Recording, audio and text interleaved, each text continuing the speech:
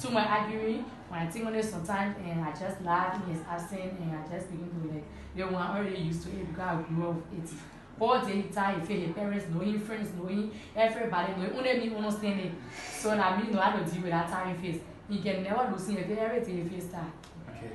So finally, is there any other word to your baby boy before we go? I just want to thank him. I love him so much. And I pray this wedding will not just be because of the ring or because of everything between you today. It will be like God is in it and it is forever. Not just for the formality, but I know my wedding is because I know I went through it and we went through it and I deserve it. So I love him so much. Okay. Is there anything you'd like to say that I didn't ask? Is there anything you'd like to say that I didn't ask you that you would like to say for the sake of the record?